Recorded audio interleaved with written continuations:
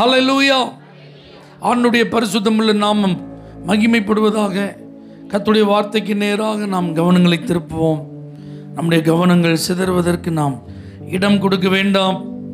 ஏசாயா 41 அதிகாரம் 10 நீ பயப்படாதே, நான் உன்னுடனே இருக்கிறேன், திகையாதே, நான் உன் தேவன், நான் உன்னை பலப்படுத்தி உனக்கு சகாயம் பண்ணுவேன், என் நீதியின் வலது கரத்தினால் உன்னை தாங்குவேன். யோதாம் பலப்படுத்தப்பட்டான். இந்த மாத கர்த்தர் நம்மை பலப்படுத்துகிற மாதம் என்பதை நாம் விசுவாசித்து வார்த்தைகளை தியானித்துக் கொண்டிருக்கிறோம். இன்றைக்கும் இந்த வார்த்தை கேட்கிற உங்களை பார்த்து கர்த்தர் சொல்றாரு, நான் உன்னை பலப்படுத்தி உனக்கு சகாயம் பண்ணுவேன். ஏசப்பா எப்போ பேசினாலும் அது மனசுக்கு சந்தோஷம்தான். அல்லேலூயா. கர்த்தருடைய வார்த்தை நமக்கு நேரம் வந்தால் அது உற்சாகம்தான். இது மறைமுகமாக சொல்லப்பட்ட வார்த்தை அல்ல, அல்லது யாரோ ஒருவருக்கு சொல்லப்பட்டதை நாம் எடுத்துக்கொள்ள வேண்டியது இருக்கிறதே என்று நாம் நினைக்க வேண்டிய அவசியம் இல்லை. இந்த வேதத்தை யார் வாசித்தாலும் இந்த வேதம் அவர்களோடு என்ன செய்யும்? பேசும். அப்போ இந்த வேதத்தில் உள்ள வார்த்தையை யார் கேட்டாலும் அது அவர்களுக்கான வார்த்தை. அப்போ இன்னைக்கு நாம் இதை கேட்க உட்கார்ந்துருக்கிறோம். தேவன் இந்த வார்த்தைக்கு சொந்தக்காரர். நம்மை பார்த்து சொல்றார், என் மகனே, என் மகளை, நான் உன்னை பலப்படுத்தி உனக்கு சகாயம் பண்ணுவேன். சகாயம் பண்ணுவேன்னா உதவி செய்வேன் அப்படின்னு ஆண்டவர் சொல்றார். அப்போ கர்த்தர் பலப்படுத்தி உதவியை பெற்ற ஒரு மனிதனை குறித்து இன்னைக்கு நான் உங்கள்கிட்ட பேச போறேன். அவனுக்கு எந்தெந்த விதங்களில் கர்த்தர் உதவியாய் இருந்தார், 3 சூழ்நிலைகளிலே கர்த்தர் அவனுக்கு உதவியாய் இருந்ததை குறித்து இந்த நேரத்திலே நாம் சிந்திக்க இருக்கிறோம். 2 தீமோத்தேயுவின் புத்தகம் 4 அதிகாரத்தில் 17 நீங்கள் கவனிப்பீர்களானால், கர்த்தரோ எனக்கு துணையாக நின்று என்னாலே பிரசங்கம் நிறைவேறுகிறதற்காகவும் புறஜாதியார் எல்லாரும் கேட்கிறதற்காகவும் என்னை பலப்படுத்தினார். சிங்கத்தின் வாயிலிருந்தும் நான் ரட்சிக்கப்பட்டேன். நான் உன்னை பலப்படுத்தி உனக்கு சகாயம் பண்ணுவேன் என்று சொன்ன இந்த வார்த்தையை ஒரு மனிதன் அனுபவித்திருக்கிறார். அல்லேலூயா. புதிய ஏற்பாட்டில், பழைய ஏற்பாட்டில் சொல்லப்பட்ட வாக்குத்தத்தத்தை புதிய ஏற்பாட்டில் ஒரு மனுஷன் என்ன செஞ்சிருக்கிறாரு? அனுபவமாய் பெற்றிருந்தார். அப்போ புதிய ஏற்பாட்டின் முதல் நூற்றாண்டில் அனுபவமாய் பெற்ற அந்த ஆசீர்வாதத்தை 21வது நூற்றாண்டில் கேட்டுக்கொண்டிருக்கிற உங்களுக்கும் இது சொந்தம்னு என்னால் தைரியமாக சொல்ல முடியும். அல்லேலூயா. கர்த்தர் நிச்சயமா உங்களை பலப்படுத்துவார். அல்லேலூயா. இப்போ பாருங்க, ஆண்டவர் இந்த வார்த்தையை சொல்லும் போதே, நீ பயப்படாத, நான் உன்னோடு இருக்கிறேன், திகையாதே, நான் உன் தேவன் அப்படின்றார். சொல்லிட்டு தான் நான் உன்னை பலப்படுத்தி உனக்கு சகாயம் பண்ணுவேன். அப்போ ஆண்டவர் முதலாவது நம்மை பலப்படுத்துகிற அந்த சூழ்நிலை எப்படிப்பட்ட சூழ்நிலை தெரியுமா? பயம் நிறைந்த சூழ்நிலையில் அவர் நம்மை பலப்படுத்துகிறார். எப்படிப்பட்ட சூழ்நிலையில்? பயம் நிறைந்த சூழ்நிலை. அப்போஸ்தலனாகிய பவுல் இயற்கையிலேயே தைரியமான ஆளு. அவர் ஒரு மாதிரி பயந்தவர் கிடையாது, அவர் கோழை கிடையாது. நல்லா புரிஞ்சுக்கோங்க. முன் வச்ச காலம் அவர் ஒரு நாள் என்ன செய்ய மாட்டார், பின் வைக்க மாட்டார். அதிகாரத்தை சரியாக பயன்படுத்தணும், யாருக்கும் பயப்படக்கூடாது அப்படிங்கிறதுல தீவிரமாக செயல்பட்ட ஒரு மனுஷன். ஆள் தான் உயரம் 4 அடி இருப்பாராம், ஆனால் மனது அளவில் பயங்கரமாக உரமான ஆள். வைரம் பாஞ்ச கட்டுன்னு சொல்லுவோம் பார்த்தீங்களா, அந்த மாதிரி ஸ்ட்ராங்கான ஆள். யாரை கண்ணு அவர் என்ன செய்ய மாட்டார், பயப்பட மாட்டார். ஆனால் அவர் தன்னுடைய அனுபவத்தை எழுதும்போது கொரிந்தியருக்கு எழுதின 1வது நிருபத்தில் 2வது அதிகாரம் 3வது வசனத்தை நீங்கள் கவனிச்சு பாருங்க. அல்லாமலும் நான் பலவீனத்தோடும் பயத்தோடும் மிகுந்த நடுக்கத்தோடும் உங்களிடத்தில் என்ன செஞ்சேன், நான் இருந்தேன் அப்படின்றாரு. ஆனால் இப்போ ஆண்டவருடைய நாமத்தை மகிமைப்படுத்த அவர் சொல்றாரு, அவர் என்னை பலப்படுத்தினதுனால என்னால் நிறைவேற்றப்பட வேண்டிய வேலைகள் நிறைவேற்றப்பட்டிருக்கிறது. அறிவிக்கப்பட வேண்டிய இடங்களில் சுவிசேஷங்கள் அறிவிக்கப்பட்டிருக்கிறது. யார் யாருக்கு அறிவிக்கப்பட வேண்டுமோ அவர்களுக்கு அறிவிக்கப்பட்டிருக்கிறது. இந்த சுவிசேஷ பணி தடைபடவில்லை. காரணம், கர்த்தர் எனக்கு துணையாய் நின்று அவர் என்னை பலப்படுத்தினார். ஆமென் சொல்லுங்க பார்க்கலாம். அப்ப பயம் நிறைந்த சூழ்நிலையில தான் நான் இருந்தேன். ஆனால் இந்த தீமோத்தேயுவுக்கு 2வது நிருபத்தை எழுதும்போது 1 அதிகாரம் 7வது வசனம் நினைக்கிறேன், அவர் சொல்றாரு, தேவன் நமக்கு பயமுள்ள ஆவியை கொடாமல் பலமும் அன்பும் தெளிந்த புத்தியும் உள்ள ஆவியை கொடுத்திருக்கிறார். நம்ம இயற்கையாகவே கொஞ்சம் பயப்படுற ஆட்கள் தான். ஒரு மாதிரி பயப்படாத மாதிரி முறுக்கி காட்டினாலும் உள்ளுக்குள்ள என்ன இருக்கும்? கொஞ்சம் பயம் இருக்க தான் செய்யும். அதெல்லாம் எனக்கு ஒன்றும் செய்யாது, நான் ஏசப்ப பிள்ளை தான், அதெல்லாம் வாதம் உன் கூட என்ன செய்யாது, அணுகாதுன்னு கர்த்தர் சொல்லியிருக்கிறாரு, பொல்லாப்பு உனக்கு நேடாதுன்னு எனக்கு வாக்குத்தத்தெல்லாம் என்ன செய்யுது இருக்கு. எகிப்தியருக்கு வரப்பண்ண வாதெல்லாம் ஒன்றும் என்ன செய்யாது, வராது. அல்லேலூயா, தோத்திரம், ஆமென் அப்படின்னு சொன்னாலும் மனசுக்குள்ள எப்படி இருக்கு? அதனால தான் ஆண்டவர் சொல்றா, நீ பயப்படாத, நீ திகையாத, நான் உன் தேவன் உன் கூட இருக்கிறேன், உன்னை பலப்படுத்தி உனக்கு சகாயம் பண்ணுவேன். அப்போதான் யோசிச்சேன், பயப்படாதன்னு ஆண்டவர் சொல்கிறாரு, திகையாதன்னு ஆண்டவர் சொல்கிறாரு.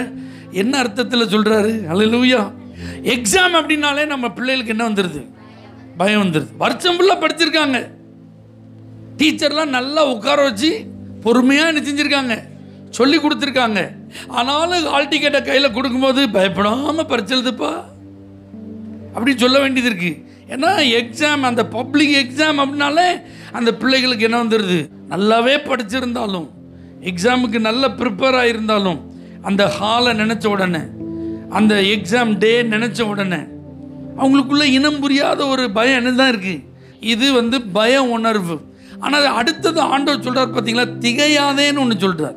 இப்போது நான் படிச்சுட்டு போயிருக்கேன், இப்போ ஹாலுக்குள்ளே போயாச்சு, கொஸ்டின் பேப்பரை கையில் கொடுத்தா படித்ததில் நிறைய கேள்வி வரல. இதெல்லாம் கஷ்டமாக இருக்குன்னு சொல்லிட்டு நம்ம சும்மா வாசிச்சுட்டு போனோமோ அதுதான் வந்திருக்கு. ஃபெயில் ஆக மாட்டோம், ஆனால் எதிர்பார்த்த மார்க் என்ன செய்யாது, கிடைக்காது. இப்படி ஒரு சூழ்நிலையில் ஒரு ஃபீல் இருக்கு பார்த்தீங்களா, அதுக்கு பேர் தான் திகைப்பு. என்ன செய்யறதுன்னு தெரியலையே, இப்படி கொஸ்டின் வரணும்னா நினைக்கலையே, இவ்வளோ டஃப்பாக கேட்பாங்கன்னு கொஞ்சம் கூட எதிர்பார்க்கலையே, அப்போ ஒரு ஃபீல் இருக்கு பார்த்தீங்களா, அதான் திகைப்பு. இன்னைக்கு ஆண்டவர் அப்படிப்பட்ட சூழ்நிலையில் தான் உங்களை பார்த்து சொல்றாரு, நீ பயப்படுகிற சூழ்நிலை வந்தாலும் நான் என்ன செய்வேன், இதை எப்படி சமாளிப்பேன், இதை எப்படி கடந்து போவேன் அப்படிங்கிற ஒரு திகைப்பு வந்தாலும் நான் உன்னை பலப்படுத்தி உனக்கு நான் உதவி செய்வேன். அல்லேலூயா. இந்த அப்போஸ்தலனாகிய பவுல் எப்படிப்பட்ட ஆள் தெரியுமா? ஒரு காலத்தில் யூத மார்க்கத்திற்கு சாதகமாக செயல்பட்டு கிறிஸ்தவ மார்க்கத்தை விரோதித்தவர், பகைத்தவர், எதிர்த்தவர், கிறிஸ்தவர்களை துன்பப்படுத்தினவர், சபையை உபத்திரவப்படுத்தினவர். ஆமென் சொல்லுங்க. இப்போ அப்படியே மாறிட்டாரு. இப்போ சபைக்கு ஆதரவாக செயல்படுறாரு. இப்போ எதுக்கு ஆதரவாக செயல்படுறாரு?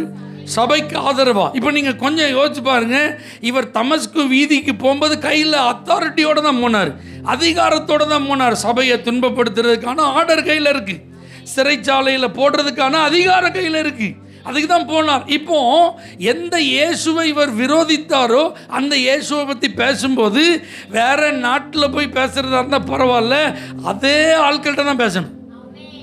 அல்லேலூயா. எந்த குரூப் விரோதித்ததோ அந்த குரூப் சார்பாக தானே இவர் செயல்பட்டார், அந்த குரூப்கிட்ட தான் இவர் போய் என்ன செய்யணும், பேசணும். நீங்கள் கொஞ்சம் அந்த சிச்சுவேஷனை யோசிச்சு பாருங்க. அல்லேலூயா. ஆமாம், நேற்று வரைக்கும் இவன் நம்ம கூட இருந்தான், இன்னைக்கு அந்த கூட்டத்துக்கு மாறிட்டான். அப்போ அவனை உண்டு இல்லைன்னு என்ன செய்யணும், நம்ம பண்ணிடணும். அவனுக்கு சரியான பாடத்தை நம்ம என்ன செய்யணும், கற்று கொடுத்தே ஆகணும். ஏசு நான் சொல்கிறான், இனி வாயை திறந்து அவனுக்கு வாயிலிருந்து என்ன வார்த்தை வரக்கூடாது, ஏசுன்னு வரக்கூடாதுன்னு தான் அத்தனை பேரும் கங்கணம் கட்டிட்டு என்ன செஞ்சாங்க, இருந்தாங்க. பவுலை கொலை பண்ணுற வரைக்கும் நாங்கள் சாப்பிட மாட்டோம்னு சபதம் பண்ணவங்க நிறைய பேர் இருந்தாங்க. நீங்கள் கொஞ்சம் யோசிச்சு பாருங்க, இந்த ஊழியத்துக்காக கர்த்தர் என்ன அழைச்சிருக்கிறாரு, இந்த ஊழியத்தை நிறைவேற்றுவதற்காக ஆண்டவரே நீர் என்ன செய்ய சித்தமாக இருக்குன்னு நான் அர்ப்பணிச்சிருக்கிறேன். ஆனால் அந்த மக்கள் மத்தியில் ஊழியம் செய்யறதுக்கு எனக்கு திறந்த வாசல் இல்லை, அந்த மக்கள் மத்தியில் எனக்கு எதிர்ப்பு, அது மாத்திரமல்ல என்னை கொல்லாமல் விட மாட்டேன்னு நிற்கிறாங்கன்னா உண்மையில் எப்படி இருக்கும் அந்த சூழ்நிலை? அதில் தான் அவன் சொல்கிறான், கர்த்தரோ எனக்கு துணை நின்று, ஹல்லேலூயா, அவர் என்னை பலப்படுத்தினார், என்னால் நிறைவேற்ற வேண்டிய பிரசங்கம் நிறைவேறவும் புறஜாதியார் எல்லாருக்கும் நான் சுவிசேஷம் அறிவிக்க ஆண்டவர் என்னை பலப்படுத்தினார். எனக்குள்ள ஒருவித பயம் இருக்க தான் செய்தது, எப்படி நான் இந்த சுவிசேஷத்தை அவர்கள்ட்ட சொல்லுவேன்.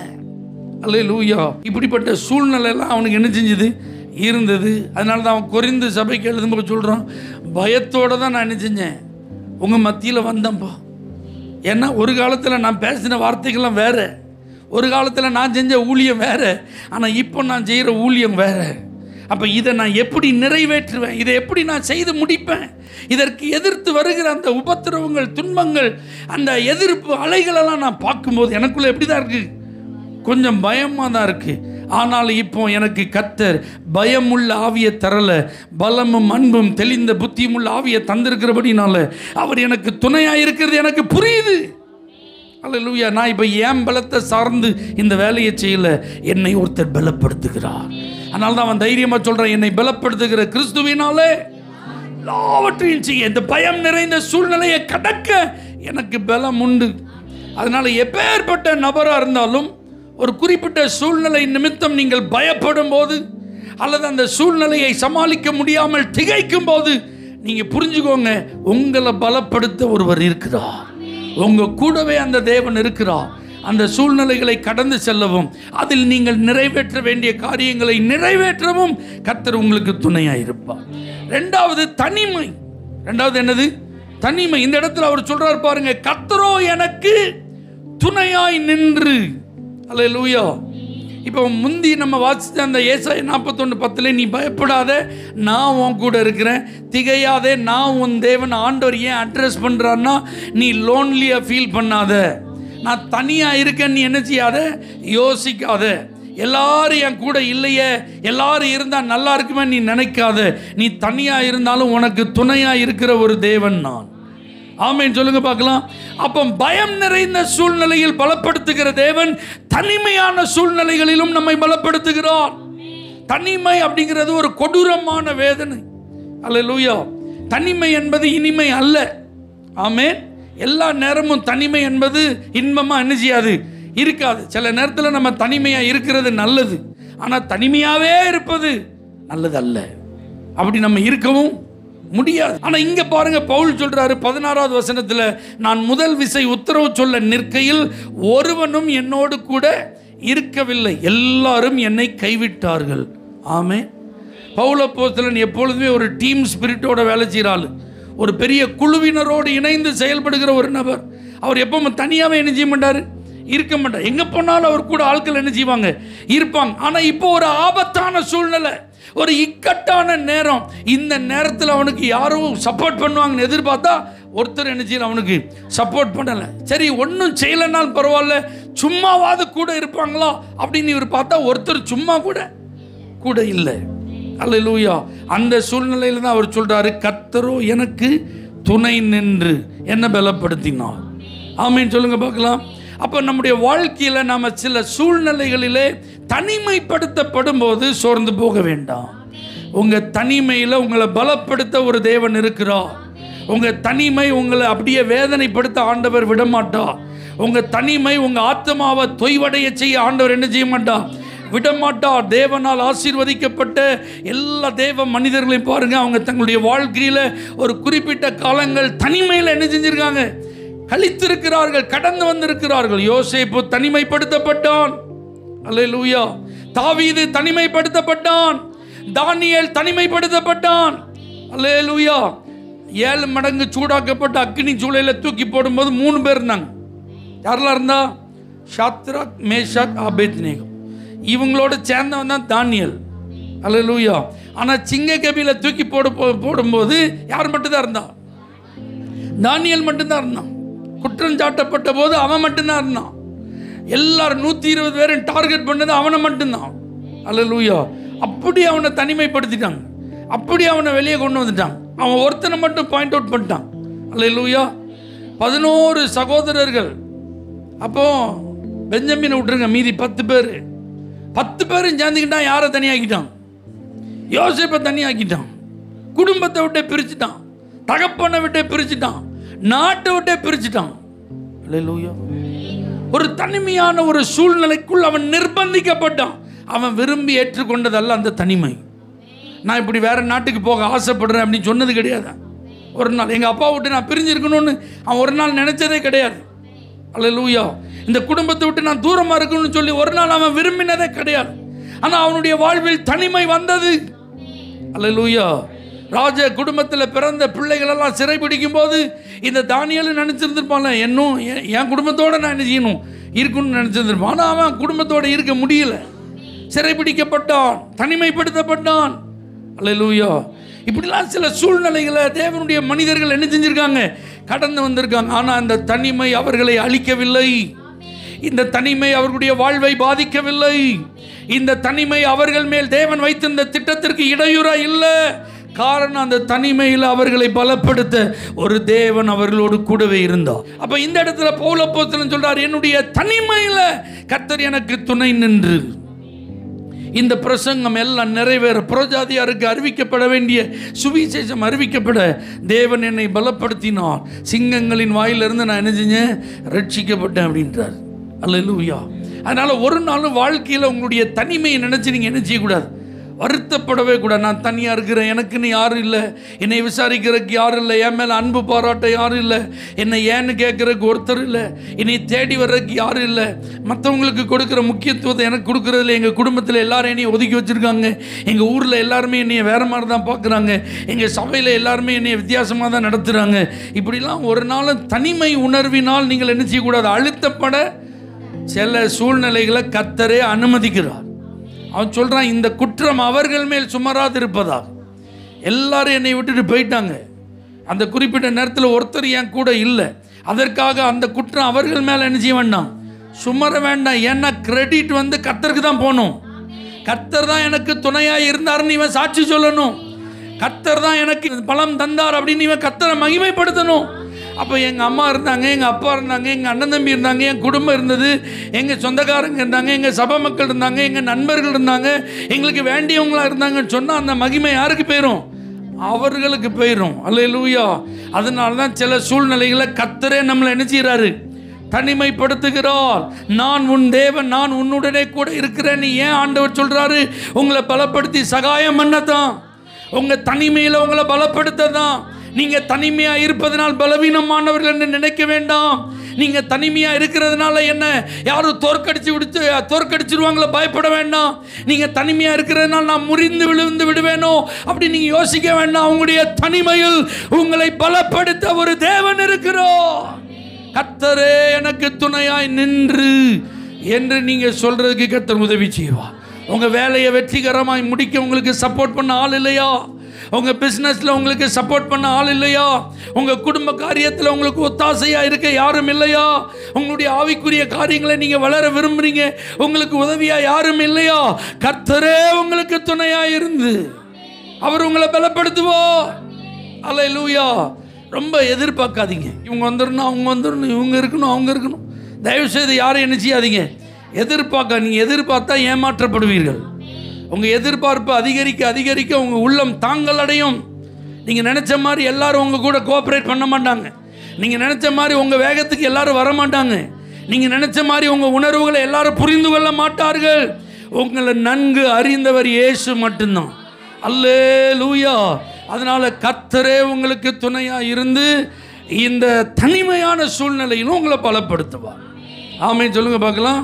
அப்போ பயம் நிறைந்த சூழ்நிலையில் கர்த்தர் பலப்படுத்துகிறார், தனிமையான சூழ்நிலைகளில் கர்த்தர் பலப்படுத்துகிறார், பாடுகள் நிறைந்த சூழ்நிலைகளிலும் கர்த்தர் பலப்படுத்துகிறார். மூணாவது எதில் பலப்படுத்துகிறார், பாடுகள். பவுல் அப்போஸ்தலனுடைய ஊழியத்தில் நீங்கள் பாருங்கள், அவன் சொல்கிறான், சிங்கத்தின் வாயிலிருந்து நான் என்ன செய்தேன், ரட்சிக்கப்பட்டேன். எனக்கு எதிர்த்து நின்று தீமை செய்தார்கள், எனக்கு விரோதமாக வந்தாங்க. இந்த சுவிசேஷத்து நிமித்தம், இந்த பிரசங்கத்து நிமித்தம் தான் அவ்வளோ கஷ்டம் அவனுக்கு. இந்த ஊழியம் செஞ்சதுனால தான் அவ்வளோ பாடு. அவன் உண்டு, அவன் வேலை உண்டுன்னு இருந்திருந்தானா அவனுக்கு ஒரு பிரச்சனையும் இல்லை. ஆனால் கர்த்தர் அவனை நீ உண்டு, உன் வேலை உண்டு இருக்கல்லப்பா, ஏன் வேலைக்காக நான் உன்னை அழைச்சிருக்கேன், நீ வா, நான் தெரிந்து கொண்ட பாத்திரம், ஆகவே நீ என் நாமத்திற்காக எவ்வளவாய் பாடுபட வேண்டும் என்பதை உனக்கு நான் என்ன செய்வேன், சொல்லுவேன் அப்படின்னு சொல்லியிருக்கிறார். அப்போ இந்த பாடுகளிலே கர்த்தர் நம்மை பலப்படுத்துகிறவராக இருக்கிறார். 2 கொரிந்தியர் 1:8 ரொம்ப அழகா சொல்றார் பாருங்க. ஆகையால் சகோதரரே, ஆசியாவில் எங்களுக்கு நேரிட்ட உபத்திரவத்தை நீங்கள் அறியாதிருக்க எங்களுக்கு மனதில்லை. என்னவெனில், பிழைப்போம் என்கிற நம்பிக்கை அற்றுப்போகத்தக்க எங்கள் பலத்திற்கு மிஞ்சின அதிக பாரமான வருத்தம் எங்களுக்கு உண்டாயிற்று அப்படின்றார். பார்த்தீங்களா? அல்லேலூயா. எங்களுக்கு எப்படி வந்து பிழைப்போம் அப்படிங்கிற நம்பிக்கை எங்களுக்கு இல்லை, எங்கள் பலத்துக்கு மிஞ்சின அதிக பாரமான வருத்தம் எங்களுக்கு உண்டாகி இருக்கிறது. ஆமென், ஹல்லேலூயா. அடி வாங்கினா எத்தனை அடி வாங்க முடியுங்க? ஒரு குறிப்பிட்ட அளவுக்கு மேலே அடி வாங்க முடியுமா? கல்லெறிப்பட்டால் எத்தனை தடவை எரிபடலாம்? எத்தனை கல்லை வச்சு எரியலாம்? ஒரு அளவு இருக்கா இல்லையா? ஆனால் பாருங்கள், பவுல் அப்போஸ்தலனுடைய வாழ்க்கையில் அவன் அடிபட்ட அடிகளுக்கும் கணக்கு இல்லை, அவன் மேலே எரியப்பட்ட கற்களுக்கும் கணக்கு இல்லை, அவனுக்கு வந்த விரோதமான நபர்களின் எண்ணிக்கைக்கு என்ன இல்லை, கணக்கு இல்லை. கட்டுகள் காவல்கள் எல்லாம் போகிற இடத்துலலாம் நினைஞ்சிது இருந்துச்சு. அப்போ அவன் சொல்கிறான், எங்களால் அதை என்ன செய்ய முடியல, தாங்க முடியாத வருத்தமான அதிக பாரம். அல்லேலூயா. ஆனால் ஆண்டவர் துணை நின்னதுனால தான் எங்களை பலப்படுத்தினார். அதனால தான் அவர் தைரியமாக சொல்கிறாரு, என்னை பலப்படுத்துகிற கிறிஸ்து என்னை உண்மை உள்ளவன் என்று எண்ணி இந்த ஊழியத்துக்கு ஏற்படுத்தினபடியால் அவரை ஸ்தோத்தரிக்கிறேன். அப்போ நான் உண்மை உள்ளவன் என்னை அவர் ஏற்படுத்தினதுனால ஸ்தோத்தரிக்கன்னு சொல்லலை, என்னை அவர் பலப்படுத்தினதுனால தான் நான் ஸ்தோத்திரம் பண்ணுறேன். நான் உண்மையாக இந்த ஊழியத்தை செய்வேன், பாடுகளுக்கு மத்தியிலும் இந்த ஊழியத்தை உண்மையாக நான் செய்வேன்னு சொல்லி கர்த்தர் என்னை பலப்படுத்தினதுனால அவரை நான் ஸ்தோத்திரம் பண்ணுறேன். எத்தனை பேருக்கு இந்த வார்த்தை புரியுது? கிறிஸ்தவ வாழ்க்கையில் கண்டிப்பாக என்ன உண்டு? பாடுகள் உண்டு. அன்றியும் தேவ பக்தியாய் நடக்க மனதாக இருக்கிற எல்லாரும் துன்பப்படுவார்கள். அல்லேலூயா. அதனால பாடுகள் எல்லாருடைய வாழ்க்கையிலும் பொதுவானது. உலகத்தில் கண்டிப்பாக உங்களுக்கு உபத்திரமும் உண்டு. பாடுகள் இல்லாத ஆட்களை நீங்கள் பார்த்தீங்கன்னா பரிதாபம். அவங்களுக்கு ஆசீர்வாதம் இருக்காது, ஒரு கஷ்டமுமே இல்லை அப்படின்னா அவங்களால ஆசீர்வாதத்தின் உச்சநிலை என்ன செய்ய முடியாது. உயரத்துக்கு வந்த ஒவ்வொருத்தருக்கு பின்னாடி ஒரு ஸ்டோரி இருக்கா இல்லையா? ஆசீர்வதிக்கப்பட்ட எல்லாருக்கு பின்னாடி அவர்கள் கடந்து வந்த பாதைன்னு ஒன்று இருக்கா இல்லையா? அதில் எத்தனை கஷ்ட நஷ்டங்கள் அவங்க பார்த்துருக்குறாங்க. எவ்வளோ சகிப்புத்தன்மையோடு, எவ்வளோ பொறுமையோடு, எவ்வளோ விசுவாசத்தோடு கிறிஸ்துவின் நிமித்தம் அவருடைய நாமத்திற்காக அவர்கள் கடந்து வந்த காரியங்களெல்லாம், பொறுத்து கொண்ட காரியங்களெல்லாம் நம்ம கேட்டால் நமக்கு எப்படி இருக்கு? ஆச்சரியமாக இருக்கா இல்லையா? அல்லேலூயா. அப்போ யாரோ ஒருவருடைய சாட்சியை கேட்டல்ல, உங்கள் சாட்சியாக அதான். என்ன பாடுகளை கண்டு ஒரு நாள் பயப்படாதீங்க. பாடுகளிலே உங்களை பலப்படுத்த ஒரு தேவன் இருக்கிறார். சிலுவையை தூக்கிட்டு வாடுன்னு சொல்லிட்டாரு, இப்படி ஒரு பாரமான சிலுவையை தூக்கி வச்சிருக்கிறாருன்னு நினைக்காதீங்க. அந்த பாரமான சிலுவையை தூக்க வேண்டிய பலத்தை ஆண்டவர் உங்களுக்கு தராம விட மாட்டார். எத்தனை பேர் அதை விசுவாசிக்கிறீங்க? சோதனையோடு கூட அதற்கு தப்பிக்கொள்ளும்படியான போக்கு உங்களுக்கு இருக்கு. திராணிக்கு மேல அவர் ஒரு நாள் என்ன செய்யறது இல்லை, சோதிக்கிறது இல்லை. உபத்திரவமாக இருந்தாலும் பாடுகளாக இருந்தாலும் பவுல் அப்போஸ்தலனால எவ்வளோ தாங்க முடியும்னு அவருக்கு தெரியும். அதனால தான் கர்த்தர் அதெல்லாம் அனுமதித்தார். என் நாமத்துக்காக இவன் எத்தனை தடவை அடிபட்டாலும் என்ன செய்வான்? என்னை மறுதளிக்க மாட்டான். என் நாமத்துக்காக இவன் சிறைச்சாலை அடைக்கப்பட்டாலும் இவன் என்ன செய்ய மாட்டான்? கவலைப்பட மாட்டான். என் நாமத்திற்காக எவ்வளோ விரோதங்களை அவன் சந்தித்தாலும் அதை பற்றி அவன் முன் வச்ச காலம் என்ன செய்ய மாட்டான்? பின் வைக்க மாட்டான். மறுபடியும் சுவிசேஷத்தை சொல்லுவான், மறுபடியும் சபைகளை ஸ்தாபிப்பான், மறுபடியும் விசுவாசிகளை பலப்படுத்துவான், மறுபடியும் நிருபங்களை எழுதுவான், மறுபடியும் எனக்காக பிரயாணம் பண்ணுவான் அப்படின்னு கர்த்தர் அவனை நம்பினார். அதுக்கு தான் அவனை பலப்படுத்திட்டே இருந்தார். அப்ப பாடுகளிலேயும் கர்த்தர் நம்மை பலப்படுத்துகிறவரா இருக்கிறார். நீங்க பாடுகளை பாக்கியமா நினைச்சு பழகுங்க. அல்லேலூயா. பாடுகள் நிரந்தரம் அல்ல, பாடுகள் தற்காலிகமானது. பாடுகள் நிச்சயம் உங்களுக்கு பிரதிபலனை கொடுக்கக்கூடியது. அதனால் நீங்க பாடுகளை நீங்க சகிக்கீங்கன்னா ஆண்டவர் உங்களுக்கு அதுக்கு வேண்டிய பலத்தை என்ன செய்வார்? தருவார். அல்லேலூயா. இவன் சொல்றான் பாருங்க, இவன் அனுபவிச்ச பாடுகளெல்லாம் லிஸ்ட் அவுட் பண்ண மாதிரி நம்மளாம் இதுவரைக்கும் என்ன செய்யல, பாடுபடலை. அதனால தான் அவர் சொல்றார், கர்த்தரோ எனக்கு துணை நின்று என்னாலே பிரசங்கம் நிறைவேறுகிறதற்காக. இந்த அதிகாரத்தில் தான் அவர் எழுதுகிறார், நல்ல போராட்டத்தை நான் போராடினேன், ஓட்டத்தை முடித்தேன், விசுவாசத்தை காத்து கொண்டேன்றார். ஏன்னா இந்த விசுவாசத்தை காத்துக்கொள்ள அவர் போராட வேண்டி இருந்தது. ரட்சிப்பை காத்துக்கொள்ள போராட வேண்டியது இருந்தது, அழைப்பை காத்துக்கொள்ள போராட வேண்டியது இருந்தது, ஊழியத்தை நிறைவேற்ற போராட வேண்டியது இருந்தது, தேவ சித்தத்தை செய்ய போராட வேண்டியது இருந்தது. அவரை நம்பி கர்த்தர் கொடுத்த வேலையை முடிக்க அவர் போராட வேண்டியது இருந்தது. எதையும் அவர் எளிதாக செய்ய முடியாது என்பதை அவர் நன்கு அறிந்திருந்தார். அதனால தான் கர்த்தர் தன்னை பலப்படுத்தினதை அவர் என்ஜாய் பண்ணார். ஹல்லேலூயா. கர்த்தருடைய பலத்தோடு எல்லாவற்றையும் அவர் என்ன செய்தார்? நிறைவேற்றி முடித்தார். நமக்கு ஒரு சின்ன கஷ்டம் வந்தால் நம்மளால் என்ன செய்ய முடியல, தாங்க முடியல. ஒரு ஆளு கொஞ்சம் நறுக்குன்னு ஒரு வார்த்தை சொல்லிட்டா நம்மளால் என்ன செய்ய முடியல, ஏற்றுக்கொள்ள முடியலை. நம்ம நினைச்சது நடக்கலைன்னா நமக்கு கண்களில் கண்ணீர் என்ன செய்ய முடியல. அடக்க முடியல. நம்ம கேட்டதை ஒரு ஆள் மறுத்துட்டாங்க அப்படின்னா அதுக்கப்புறம் நம்முடைய உள்ளத்தில் இருக்கிற ஆதங்கத்துக்கு என்ன இல்லை, அளவே இல்லை. ஹல்லேலூயா. ஆனால் கர்த்தர் உங்களை பலப்படுத்துவார்னா இதெல்லாம் ஈஸியாக ஹேண்டில் பண்ணிடலாம். எத்தனை பேருக்கு நான் சொல்கிறது புரியுது? அல்லேலூயா. இந்த அப்போஸ்தலனாகிய பவுலின் வாழ்வில் அவன் கட்டுகளை கண்டு பின்வாங்கவில்லை, காவல்களை கண்டு பின்வாங்கவில்லை. அடி உபத்திரவத்தெல்லாம் பார்த்து ஒரு நாள் என்ன செய்யல, அவனை நேசித்தவர்கள் தீர்க்கதரிசி ஒருத்தர் சொன்னதை கேட்டு, ஐயா நீங்கள் என்ன செய்யக்கூடாது, போகவே கூடாதுன்னாங்க. அந்த தீர்க்கதரிசனம் உண்மை. சொன்ன மனுஷன் ஒரு நல்ல தீர்க்கதரிசி தான், ஆக்யூரேட் ப்ராஃபஸி தான். ஆனால் பவுல் அப்போஸ்தலன், ஆகா கர்த்தர் நல்ல வேலைக்கு என் பிராணனை காப்பாத்துறதுக்கு இந்த உண்மை என்ன செஞ்சிட்டாரு, வெளிப்படுத்திட்டாரு. Thank you so much mister prophet அகபு அப்படின்னு சொல்லிட்டு அவர்கிட்ட போய் என்ன செய்யலை, நன்றி சொல்லலை. ஆகா இவ்வளோ அன்பான விசுவாசிகளை கர்த்தர் எனக்கு தந்ததற்கு நான் என்ன தவம் செய்தேனோ சொல்லி அவங்களெல்லாம் என்ன செய்யலை, ஹக் பண்ணி கிஸ் பண்ணலை. அவன் பார்த்தான், ஏம்மா ஐயா நீங்கள் என்ன என் உள்ளத்தை அழுது கரைய பண்ணுறீங்க, நான் அடிக்கப்படுறதுக்கு கட்டப்படுறதுக்கு மாத்திரமல்ல என் பிராணனையும் அருமையாக என்னேன் என்று வீரம் முழக்கமிட்டு ஊழியத்துக்கு வந்தவன். அல்லேலூயா. பின்னானவைகளை மறந்து முன்னானவைகளை நாடுகிறேன் என்று ஓடிக்கொண்டிருக்கிறவன். அல்லேலூயா. அதனால தயவு செய்து என் ஓட்டத்தை என்ன செய்யாதீங்க, ஸ்டாப் பண்ணாதீங்க அப்படின்னா. ஆமென் சொல்லுங்க பார்க்கலாம். கர்த்தருடைய அந்த வார்த்தை நிறைவேறுகிற வரைக்கும் எனக்கு சாவு கிடையாதுங்கிறதுல அவன் தெளிவாக இருந்தான். அல்லேலூயா. பாடுகளை கண்டு அவன் பயப்படவே இல்லை. ஆமென். ஆபத்தை கண்டு அவன் பயப்படவே இல்லை. அவனுக்கு எதிராக இருந்த மரண கண்ணிகளை குறித்து அவன் பயப்படவே இல்லை. ஏன்னா அவனுக்கு தெரியும் கர்த்தர் இன்னும் என்ன பலப்படுத்துகிறார், அப்போ நான் செய்ய வேண்டிய வேலை இன்னும் இருக்கு. கர்த்தர் என்ன பலப்படுத்துறதுனால நான் நிறைவேற்ற வேண்டிய ஊழியம் இன்னும் இருக்கு. ஆகவே தான் அவன் தைரியமா சொல்றான், ஆண்டவர் என்னை பலப்படுத்தினார். அல்லேலூயா. அப்ப பாடுகள் நிறைந்த சூழ்நிலைகளில் கர்த்தர் உங்களை என்ன செய்கிறார், பலப்படுத்துகிறார். இந்த பவுல் அப்போஸ்தலன் சொல்ற இந்த வார்த்தையெல்லாம் மையமாய் வைத்து பார்ப்பீர்களானால் இதில் ஒன்றை நீங்கள் புரிஞ்சுக்கிடலாம், கர்த்தர் தான் அவனை பலப்படுத்தினார். இப்போ விஷயம் என்னென்னா, நம்மளை யார் பலப்படுத்தணும்? இப்போ நம்மளை வேற யாரோ பலப்படுத்துறதுனால தான் அப்பப்போ நம்ம என்ன செஞ்சிடறோம், சொல்றது ஏக்கா கவலைப்படாதீங்க கர்த்தர் நடத்துவார்னு பாஸ்டர் வந்து சொல்ல வேண்டியிருக்கு. ஆமென். நீங்கள் ஒன்றும் வரி பண்ணாதீங்க, எல்லாம் நல்லபடியாக நடக்கும்னு பக்கத்தில் நம்ம சக விசுவாசி நம்மளை என்ன செய்ய வேண்டியிருக்கு, தட்டி கொடுக்க வேண்டியது இருக்குது. அப்போது ஒரு நேரத்தில் இவங்களாம் வரலன்னு வச்சுக்கோங்க, பாஸ்டர் திடீர்னு அவுட் ஆஃப் ஸ்டேஷன், பக்கத்தில் இருந்து என்ன செய்ய முடியல, பேச முடியல. பாஸ்டர் போன இடத்துல நெட்வொர்க்கே இல்லை. பாஸ்டர் இப்போ என்ன செய்ய முடியாது, கான்டாக்ட் பண்ண முடியாது. பாஸ்டர் பேசினால தான் அவர் பேசினா மனசு கொஞ்சம் எப்படி இருக்குது, ஆறுதலாக இருக்குது. அவர் ஒரு ஜோம் பண்ணார்னா நம்ம கொஞ்சம் சந்தோஷமாக இருக்குமே நினைக்கும். ஆனால் இப்போ பாஸ்டர் கான்டாக்ட் பண்ண முடியல. அல்லேலூயா.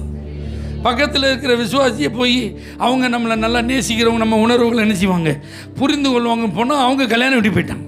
எல்லாரும் அவரவர் வேலையில் எங்கே இருக்காங்க, பிஸியாக இருக்கிறாங்க. இப்போ இந்த நேரத்தில் நம்மளால் என்ன செய்ய முடியாது.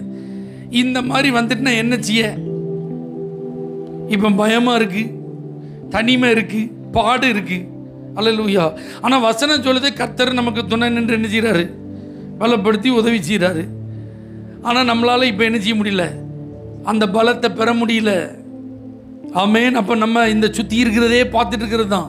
ஆனால் வசனம் சொல்லுது பாஸ்டர் வந்து உன்னை பலப்படுத்துவார்னு சொல்லலை, பக்கத்தில் இருக்கிற விசுவாசி வந்து உங்களை பலப்படுத்துவாங்கன்னு சொல்லலை, ஆண்டவரே வந்துன்னு சொல்லு. அப்போ இந்த நாட்களில் பரிசுத்த ஆவியானவர் தான் இருக்கிறாரு. ஆமென் சொல்லுங்க பார்க்கலாம். யார் இருக்கிறா? இயேசு சொல்கிறார், நான் போகிறது நல்லது, நான் போனால் தான் தேற்றரவாளன் வருவார். அவர் வந்து உங்கள் கூடவே இருந்து. அப்போ கர்த்தரே எனக்கு துணையாக நின்றுனா இந்த இடத்துல பவுல் அப்போஸ்தலன் யாரை சொல்கிறாரு? பரிசுத்த ஆவியானவர். ஆமென். திருத்துவத்தில் மூன்றாவது நபர். இன்னைக்கு நமக்கு பிரச்சனை என்னன்னா, பரிசுத்த ஆவியானவரை யாருன்னே நமக்கு என்ன செய்ய மாட்டேங்குது. அவரை ஏதோ ஒரு வல்லமை நினைக்கிறோம், அவரை ஏதோ ஒரு சக்தின்னு நினைக்கிறோம், அவரை ஏதோ அந்நிய பாஷை பேசுறதுக்காக ஆண்டவர் தந்திருக்கிற ஒரு உந்து சக்தின்னு நினைக்கிறோம், அல்லது பேய் பிசாசை விரட்டுறதுக்காக கர்த்தர் தந்த ஆயுதம் நினைக்கிறோம். அல்லேலூயா. அவர் திருத்துவத்தில் மூன்றாவது நபர். ஆமென். அவர் உங்க கூடவே வருகிறவர். அவர் உங்கள் உணர்வுகளை அறிந்தவர். உங்கள் கூட அவர் இருக்கிறத உங்களால் உணர முடியும். ஆவியானவரே வாங்க, ஆவியானவரே நிரப்புங்க, ஆவியானவரே நடத்துங்க, ஆவியானவரே யுத்தம் பண்ணுங்கன்னு நம்ம ஜெபத்திலையும் ஆராதனையிலையும் வழக்கமாக பேசின வார்த்தைகள் நமக்கு கலோக்கியல் லாங்குவேஜ் ஆயிட்டு. கண்ணை முன்ன சுவிட்சை போட்டு பட்டனை தட்டணும் கிடுக்கிடுன்னு வர்ற மாதிரி வார்த்தை ஆயிட்டு. ஆனால் ரியல் எக்ஸ்பீரியன்ஸில் ஹூ இஸ் ஹோலி ஸ்பிரிட், உங்க வாழ்க்கையோடு சம்பந்தப்பட்டவர் அவர் இருக்கிறாரா? உங்களோடு அவர் தொடர்புடையவரா இருக்கிறாரா? அதனால தான் பவுல் சொல்ற, பயமுள்ள ஆவி இல்லை, பலமும் அன்பும் தெளிந்த புத்தியுமுள்ள ஆவி. அப்ப இந்த பரிசுத்த ஆவியானவர் நம்ம கூட இருக்கிறத நம்ம உணர்ந்தாதான் இந்த சூழ்நிலைகளில் நம்மால் பலப்பட முடியும். அல்லேலூயா. அதனால நீங்க என்னைக்காவது டவுன் காஸ்ட் ஆகும்போது, உங்க ஹார்ட் பிரேக் ஆகும்போது, ஆமென் சொல்லுங்க பார்க்கலாம், உங்க உணர்வுகள் பாதிக்கப்படும் போது, உங்களுடைய உரிமைகள் பறிக்கப்படும் போது, நீங்கள் எதிர்பாராத ஒரு சம்பவத்தை நீங்க சந்திக்கும் போது, உங்க மனதில் தாங்க முடியாத துயரம் உங்களை அழுத்தும் போது, உங்களால் இப்போ அழாம இருக்க முடியாது என்கிற ஒரு நிர்பந்தத்திற்குள் நீங்க தள்ளப்படும் போது, என்னைக்காவது பரிசுத்த ஆவியானவர், என்னால் இதை தாங்க முடியலப்பா, என்னால் இதை சமாளிக்க முடியலப்பா, இந்த உணர்வுகள் என்னை அழுத்துகிறது, எனக்கு ஹெல்ப் பண்ணுங்கன்னு கேட்டிருக்கீங்களா? அல்லேலூயா. பரிசுத்த ஆவியானவரே, இந்த சூழ்நிலையை கடந்து போக என் கூட நீங்க வாங்க கூப்பிட்டுருக்கீங்களா? அல்லேலூயா. இந்த அனுபவம் தான் உங்களை பலப்படுத்தும். ஆமென் சொல்லுங்க பார்க்கலாம். அப்ப பரிசுத்த ஆவியானவரை திருத்துவத்தில் மூன்றாவது நபராக, அவரை தேவனாக, அவரை ஒரு நபராக நீங்க எக்ஸ்பீரியன்ஸ் பண்ணணும். நம்மெல்லாம் பெந்தைகோஸ்தே திருச்சபையில் நல்ல ஆவிக்குரிய அனுபவங்களை வாஞ்சிக்கிறவர்கள், ஆவிக்குரிய அனுபவங்களுக்கு சொந்தக்காரர்கள். ஆனால் ஆவியானவரை பற்றி சரியா விவரம் தெரியாம இருந்துடக்கூடாது. அவர் உங்க கூடவே இருந்து உங்களை பலப்படுத்துகிறவர். எந்த சூழ்நிலையா இருந்தாலும், எந்த இடமா இருந்தாலும், எந்த நேரமா இருந்தாலும் உங்க கூட அவரால் வர முடியும். ஆகவே அவர் உங்களுக்கு துணையா இருக்க பரிசுத்த ஆவியானவரை நீங்க என்ன செய்யணும்? கூப்பிடணும். பரிசுத்த ஆவியானவர் அப்படின்னாலே பரிசுத்தம் அப்படிங்கிறது உள்ள இருக்கு. அப்ப யாரோட பரிசுத்த ஆவியானவர் இருப்பாரு? பரிசுத்தம் இருக்கிறவங்க கூட தான் இருப்பார். இல்லாட்டி அவர் ரொம்ப ஜென்டிலா விலகிடுவார். அல்லேலூயா. அமைதியா விலகிடுவார், சைலண்டா வெளியே போயிடுவார். அதுக்கப்புறம் பயத்தில் பலப்படுத்துவார்னு பாஸ்டர் சொன்னாரே, தனிமையில் பலப்படுத்துவார்னு வார்த்தையெல்லாம் வந்துச்சே, பாடுகளில் பலம் உண்டாகும்லாம் கேட்டனே. எங்கே போனார் அந்த ஆவியானவர்னா, நீங்கள் எங்கேயோ ஒரு இடத்துல பாவம் செஞ்சுருப்பீங்க, அங்கேயே உங்களை விட்டு என்ன செஞ்சிருப்பார்? போயிருப்பார். அல்லேலூயா. அதனால் ரொம்ப கவனமாக இருக்கணும், ரொம்ப கவனமாக இருக்கும், ரொம்ப கவனம். பரிசுத்த ஆவியானவர் பாவத்தை கஞ்சாடைய அணிச்சிக்க மாட்டார், விட்டு வைக்கவே மாட்டார். அவருக்கு பிடிக்கல அப்படின்னா லேசாக சிக்னல் கொடுப்பார், உணர்த்துவார்.